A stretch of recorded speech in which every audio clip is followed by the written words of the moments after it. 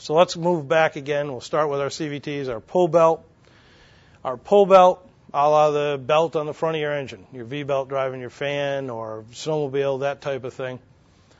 Certainly we've got our infinite selection of ratios.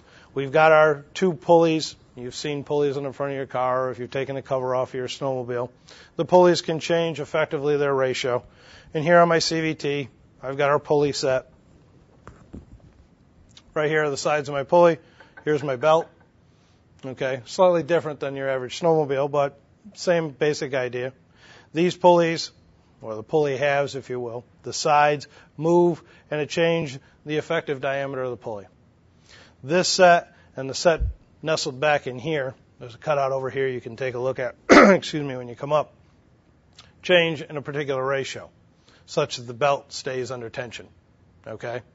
And as such, when I change the ratio here, I have to make an attendant change here, and I effectively change the ratio of diameters between the two pulleys. If you're going to do this in front of your in-laws, practice ahead of time in front of the mirror. It's kind of hard to get that right.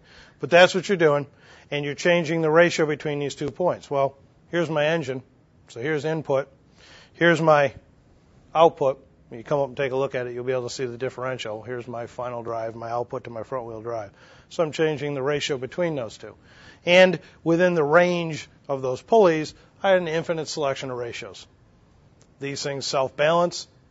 They don't self-control, but the control mechanism is non-divergent. They're closed-loop connection. And here's our first example. What I've got, pulled this example from cable car. Actually, trolley car, not the cable cars like in San Francisco, but trolley cars. And here's my belt between these two, sitting right down in here as we've seen, just like in our example here. I've got my 2 pulley sides. Now, if you've read the transmission literature on CVTs, they call those variators. We'll come back to that term, but it's a variable pulley. Okay? And there's a second one right over here.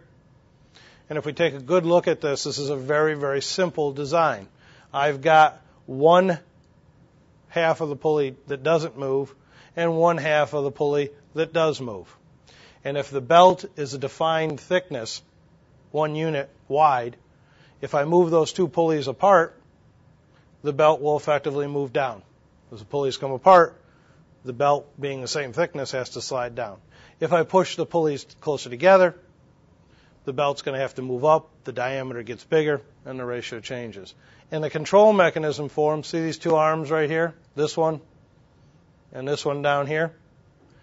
Notice the pivot point right here and right here for those 2 arms is equidistant from the 2 shafts. So as the 2 control arms do this, they pivot about a point equidistant between the pulleys. The amount that, in my case, if you will, I can't lay on the side, so I'll do it up in the air. The amount the top pulley pulls apart is the amount the bottom pulley comes together. So the 2 are controlled. That's what I meant about simple. They're almost self-controlling. I move one and I get the other for free type of thing. You still got to do control, and it's important control. And in this case, it was driven off, let me pull off black and white picture, but a governor off the engine. As the speed changed or as conditions changed, whatever they may be, our control input, I would tend to cause this to change. In this case, I simply had a ball screw, and as the speed sped up and this governor opened up, I would turn that ball screw, change the position of the arms, change the ratio, in this case slow the speed of the input back down, not the output. I'm trying to accelerate the vehicle, let's say. I would keep the engine speed or slow the engine speed down, but I would continue to change the ratio such that the vehicle, in this case our trolley car, kept speeding up.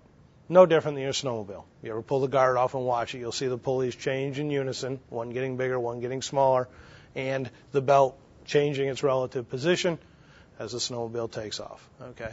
And we all nicely accept snowmobiles as the right thing. But back to the comment back here, for those that run snowmobiles, or if you run them hard on long flats, I live up in upstate New York, which means I can go out on some of the bays and lakes that freeze over up there. And there's several miles long. You hit the gas and you accelerate, the tack comes up pretty close to a set point, or thereabouts. And the snowmobile accelerates up through its speed range. Okay, so we're used to it Again, if you're an outdoor sportsman type, you're used to the CVT. You put it in a car, it's a bit different deal. But that's how they work.